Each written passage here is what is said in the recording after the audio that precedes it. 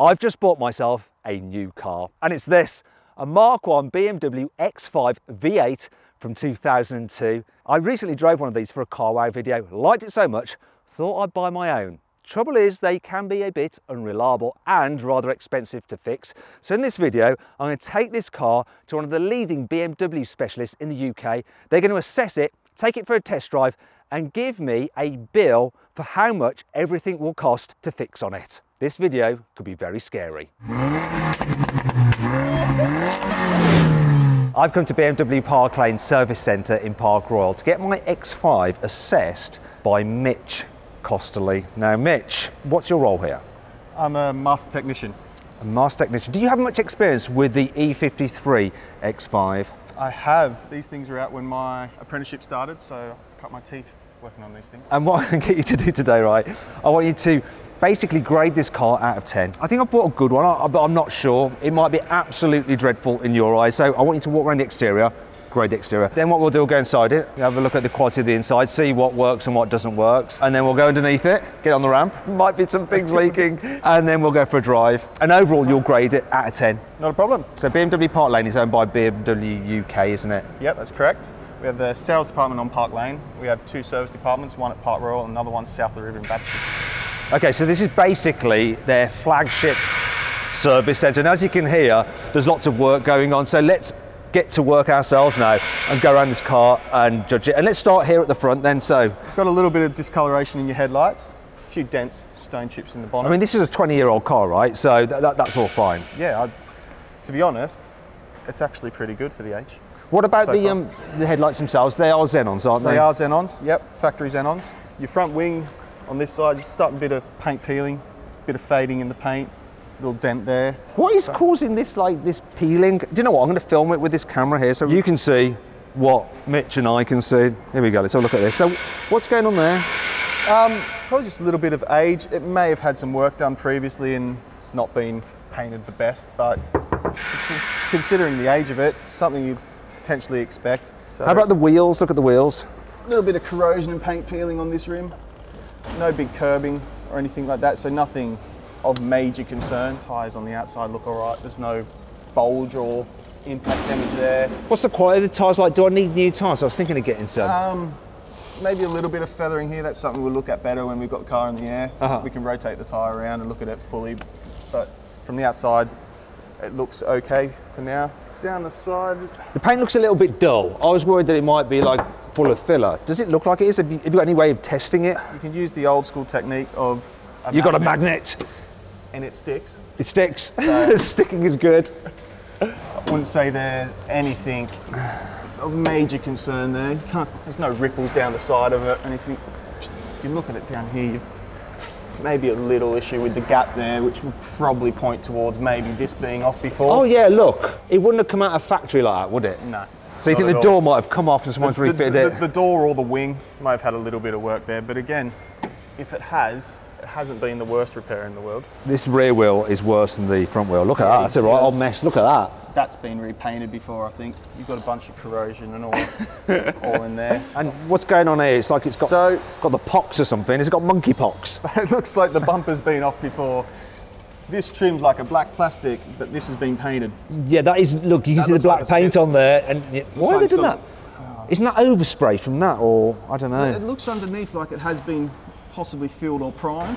So, and you can see down here, like it's got a little bit of the primer and stuff. So it looks like whoever did it may have done it deliberately, but I can't explain why.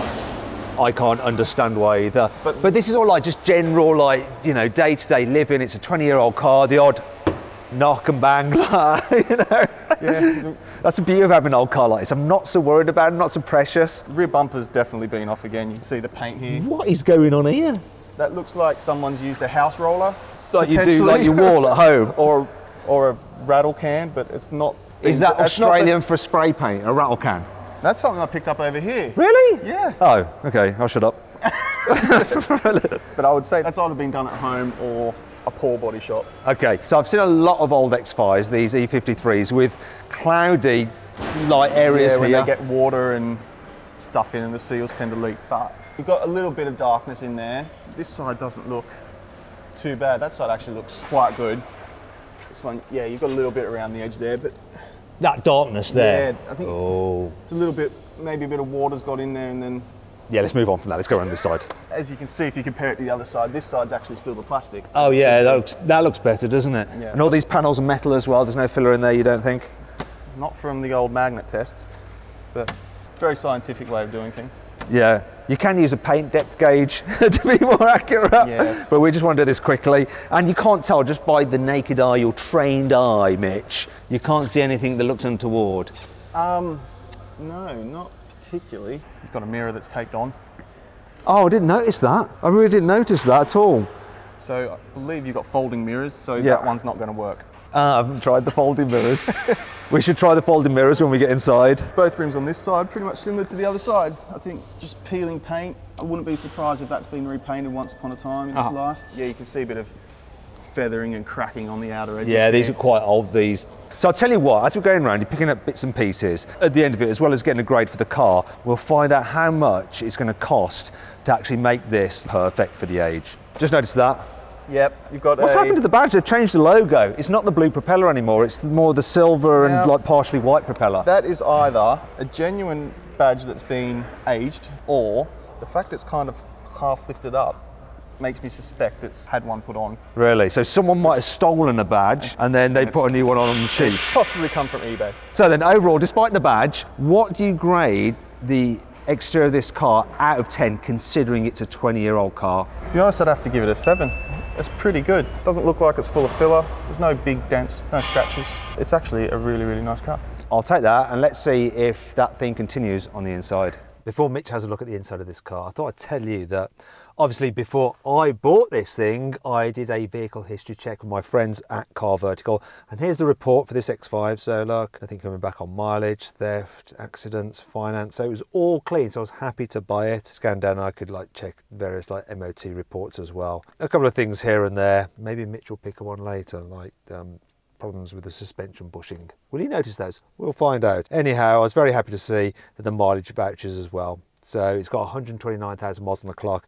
The last MOT said it had 126.6 thousand miles on the clock. It's always worth doing this because you never know what you're going to get. So here's a report from Car Vertical from a similar X5 and E53. It's actually the facelift version, and this one, whoop, it's got a warning for accident damage. Now, Car Vertical will actually show if it's been stolen or whether there's outstanding finance on it, but this one had accident damage. And if I scan down, sometimes with Car Vertical, you get photos showing the accident damage itself. Now, this is really handy because sometimes people repair the cars, put them back on the road, and you don't know that they've ever been damaged before. But if you've got some photos like this, you can see for yourself. So that would definitely put you off buying that particular car. Thankfully, mine had none of those issues, so I'm very pleased about that. If you're thinking about buying a used car and you want to check its history, check out my friends at Car Vertical, all right? And use the discount code Watson10 for 10% off. There is a link in the description and the pinned comment for this video. Right then, Mitch, welcome to the inside of my beautiful X5. What do you think of it? First impression's pretty good. Dashboard's all in pretty good nick. Perfect, actually, for the age of it. On both sides, you see the fabric starting to peel up. Yeah, it's like wrinkled stockings, isn't it? Yeah, got it on both sides. That side, your passenger side's actually a little bit worse. Yeah, I really noticed that when I'm looking over there. It's it really does my head in. Can I stretch that out quite easily? Is it a nightmare? You can. You'll have to take the trims. Will have to come off, and you can stretch it out, and then This sounds like a nightmare. Let's move on. there's a little bit of goo around your cup holders in here, and Yeah, it's not me. Hand sanitizer. Whenever you buy a used car, you don't know who's been in it. Always have some hand sanitizer. Not that I've got OCD after COVID or anything like that. everything else, everything seems to work. You've still got your cigarette lighter. Yeah, essential say is- for a non-smoker like me. Yep, essential for everybody. It's just a surprise the car at this age still has it there. Does it work though? Let's have a look. That's looking very much like a no. No, not at the moment. Consumption 18.3 miles to the gallon. All the pixels are still there. Normally on these, Everything works. are they starting to fail? These little They've digital always displays? been temperamental. And they fail and go blank. What is that noise? It does this noise. Has someone fitted some kind of like Bluetooth system? When I turn it on after about like 30 seconds, it goes beep like that. It looks like something non-genuine because you've got your little microphone up there. Don't believe that is BMW standard equipment. No, it doesn't look it. no. Especially the one over there for the passenger. And do not believe it made those noises. For you. No, it's a bit shocking. Your display works, It does work. but it's got some spots. The fact it works and it's genuine, pretty good. It's got a telly. The telly doesn't work because the old signal's been cancelled for digital. Yeah. That's what you get. A load of like fuzz. It's one of those magic eye kind of images. So if you stare at it long enough, you will see a dolphin. It works perfect, both sides. Should be able to get it everywhere. Heated seats. They work, I can attest to that. So then, you're quite liking the front. Let's check out the back seats before you give a verdict on the interior. Right then, Mitch, welcome to the back seats of my X5. What do you think? Again, pretty good nick for the age of the car. Leather's in good condition. It's a bit wrinkly, but not too bad, be expected. Don't have any wear marks around your edges. They tend to get wear there from people getting in and out and all that sort of stuff, especially with kids jumping in and out. This is actually really good. I mean, it's they almost are, as they new. are really, really good. Pockets, which is a nice option in the back of the seat. Got some goodies in this one. Covers for your ISOFIX. Yeah, look, ISOFIX. I really like that. I can fit my daughter's child seat in there. I think it's quite an early vehicle to have ISOFIX. Really handy. What else you got in here? Ooh, what's that? Remote control for a TV or something. So Is it the original one for the TV? Did it come with a remote? I don't believe so. Not for the front one. You do have this trim here with your in and out and TV buttons. So it's something I would have to look into to see whether it's genuine. Look, it's a bit wobbly. It is a bit wobbly, which again raises a little bit of suspicion as to if it is genuine or not, but it's something you have to find out. But again, you've got a cigarette lighter. This one works. Oh, look, it's working. That's good. So if I need a smoke, I need to hop into the back. Yeah, it's good for the kids. I just noticed this actually. A bit of history about the car. So it looks like it was auctioned off in June, maybe June this year. We'll actually come to the service manual and stuff a bit later on because, yeah, I think that must have been June. And is this the disc for the CD, for the navigation CD or something? It's Finding Nemo. I would say that's better. It's probably more accurate. I can also see where that big beeping awful noise is from now that I'm in the back seats. Right, what is it? You have a massive big speaker screwed into the side under your glove box on the passenger front. So that's where that's coming from. Aftermarket Bluetooth in it. Right, one last thing to show you, it's the boot. What really annoys me about this car, Your button doesn't work. button doesn't work, I have to do it on the key or either button inside, yeah. Is this a common fault? Yeah, it's relatively well known. Is it easy to fix? Or hideously expensive? Probably a combination of both. This part operates though. I love this bit, the folded down the tail gate bit. And all the trims are intact, nothing torn or worn. What's under here? Oh. Spare wheel, full size, well, relatively full size, which you don't see very often. You've got your spare wheel, got that up like that, pulls that out, Oh, wow. that stays there, and then you can lift your wheel out easily. You were like, what, it's 20 years ago since you worked on these, so even remember that it did this is good. I'll drive out of here and forget that it even does this. Let's put it back. I'll let you do that. That is a really clever feature. And it sometimes takes a little bit of wiggling and jiggling to get back in properly, but... Right, okay, so you've seen round the outside of the car, a couple of bits and pieces like that not working. Overall, what do you think of the interior of this car? You gave it 7 out of 10 for the exterior. How about the interior? Do you know what? For the age of it again, it's really good. You've got no tears, leather's all intact. I think you're probably at a good 7.5, to be honest. Should we just like bump it up to an 8? Always round up. The Germans round up, you see. At every decimal point they round up, and that's why the 6.2 litre AMG engine. Oh, sorry, we're in BMW. Ours go around corners better, so it's all right. Anyway, so 8. We call it an 8 then. 8 for the interior, 7 for the exterior, but now there's a moment of truth. We've got to look underneath.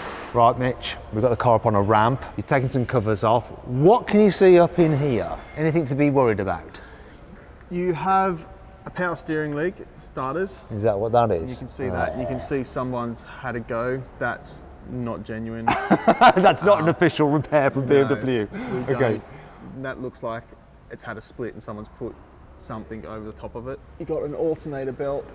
Well, your AC belt is pretty badly cracked. So Oh gosh, look at all the cracks in that. I'll be looking at replacing that. The air conditioning does work though for now. Yeah, until that belt snaps. Fair enough. Can't see any coolant leaks, but you do have an oil leak, which we can spot a little bit more. Oil leak sounds very bad. Let's have a look. Oh God, yeah. Oh my gosh, See look that? at this. This is, yeah. Is it broken?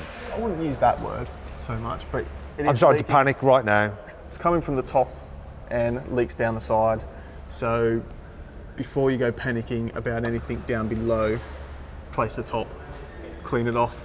Is a leak from the bottom worse than a leak from the top? Only with the amount of work required to fix them. So the top's easier to get to, basically? Yeah, because once you start looking at the bottom, you've got all this front axle suspension bracing and all that sort of stuff that tends to have to come down. It is pretty standard on these to have rocker cover leaks. So it's a normal feature of the E53. It's standard fit.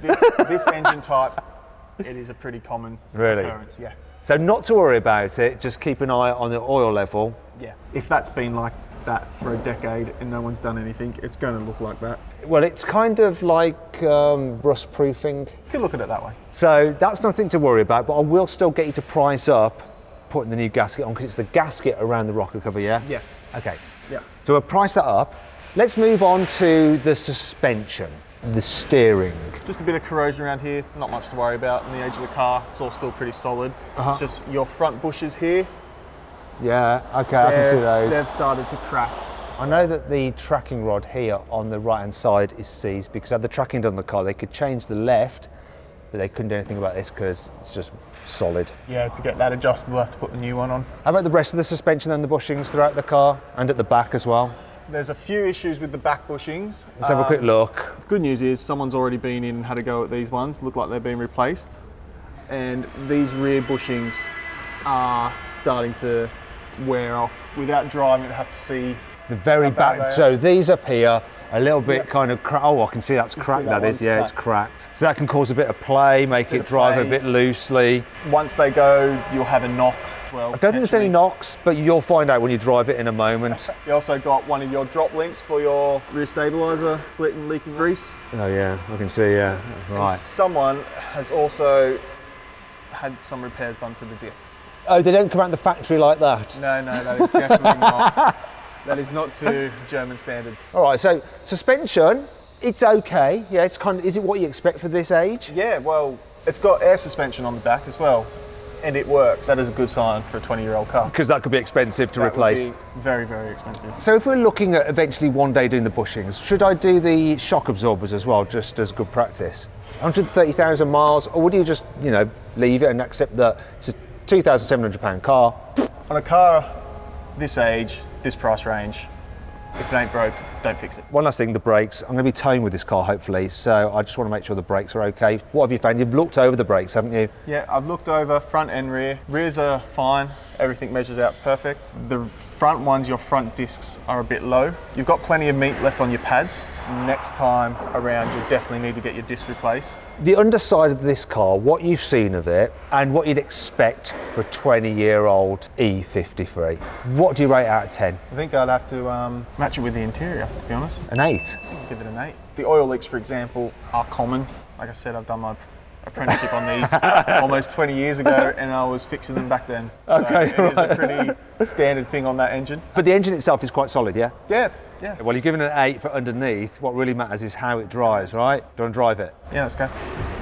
Before we go for a drive, we thought it was wise to plug the car into the OBD reader to see if there's any fault codes, and we do have a few here, don't we?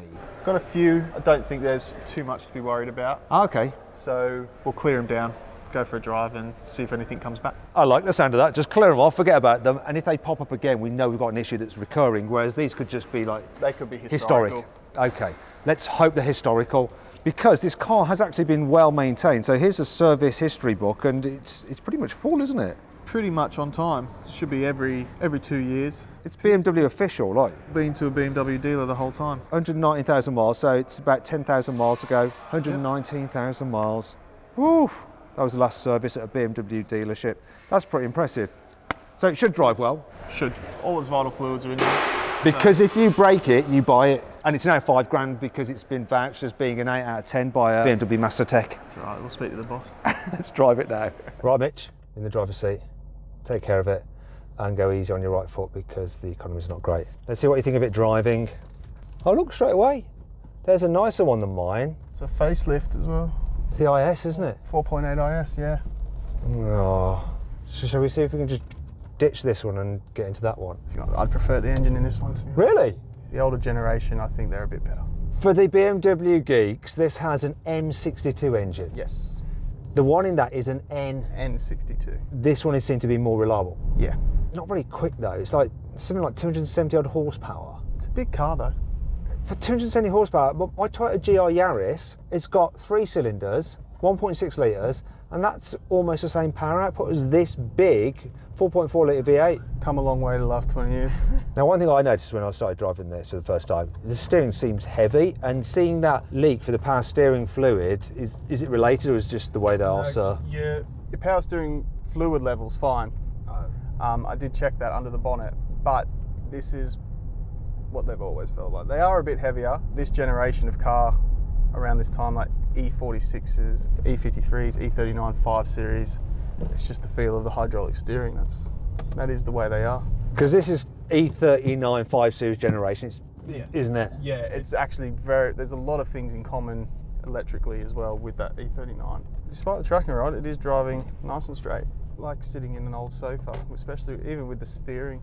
And the electric seats do work, like they do fully work, and the electrical steering column. I tell you what, not many rattles. No, nice and quiet. To be honest, a good trade of these cars, they didn't rattle that much. Was it like BMW going, look, this is our first SUV, let's make sure it's solid as hell? Have a bit of an accelerate going up to 40. What does it feel like? Feels the way it should. It's got a nice little pull to it. And that sounded nice higher up. And it's got the old style BMW trait where it pulls higher up in the rev range. You don't get that so much with modern cars because they're all torquey and turbo. Right, we're coming to a stop here. Try the brakes. Have you got that clunky sound, or is it fine? It's there a little bit. Oh, really? But it's not too bad because when it gets really bad, you feel it. So that's the bushings in the front. That's the bushings in the front. Being a little bit loose, that when you brake, you can feel a little bit.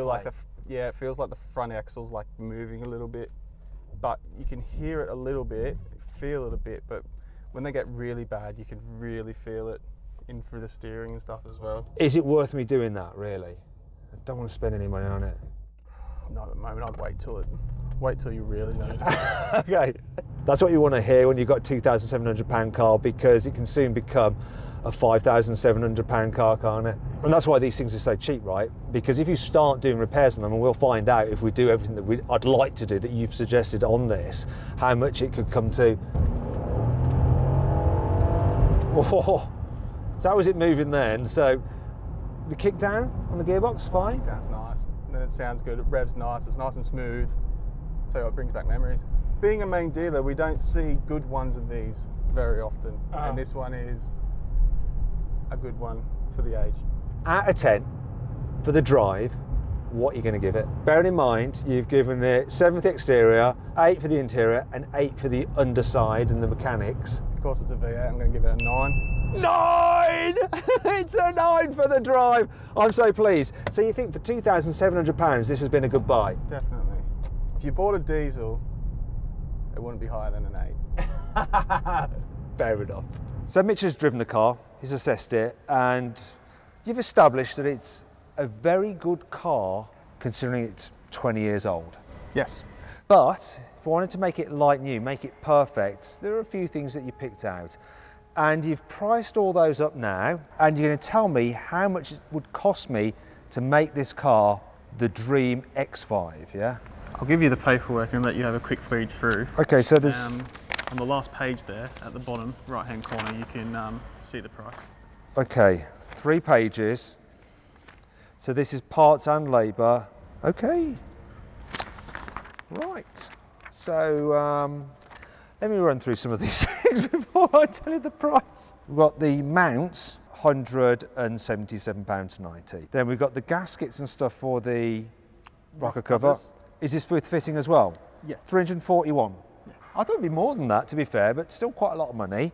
So that's the front pads and discs, yeah? Yes. That's £440 all in for the front pads and discs. So I'll wait till they start grinding. Steering hose, 266. The thermostat, because actually the fault codes didn't come back apart from one. The thermostat fault. Could be quite important that. That's £205 fitted, yeah? Yeah. and you've got your coolant on top of that actually. So so 100 quid. £100 for coolant, okay. Draining and refilling all the coolant, yes. The biggest single item here is like £1,014 for swing arms. I didn't remember you saying anything about swing arms. Yeah, that's your rear control arms for those bushes in the rear. They come as a whole arm, you can't buy those bushes separate. You can't buy the little rubber bit separate, you have to buy the whole... You have to get the whole arm for those inside ones. Let's move on. The door mirror? Yeah, that's a lot. It's like £472. And wait, these numbers that I'm quoting don't include 20% VAT either. And that brings me on to the total bill. Parts and labour with VAT, £4,972. It doesn't need doing though, does it, necessarily? That's to make it perfect. That is to make it as good a car as it could possibly be. But it's a pretty good car. It's a pretty good car, and it costs £2,700. That would turn it into a £7,700 car, which I could then sell the next day for £2,700 again. We won't do that. There is one thing we might do. The bonnet badge, £60. We can do that. What, you mean you'll do that for free? I think we'll be able to sort something. We'll go and change it then if it's free. Otherwise, it was staying faded. I hope you all enjoyed the video. If you did, give it a like. Let me know what you think of my car in the comments, all right? If you want to watch some other videos, click on the windows and don't forget to click on my face to subscribe to this channel. Oh, there we go. Thank you very much for that, Mitch. You have a nice new badge there. And I should point out, it's £40 for the badge, but that bit of labour that Mitch just did, that was 20 quid.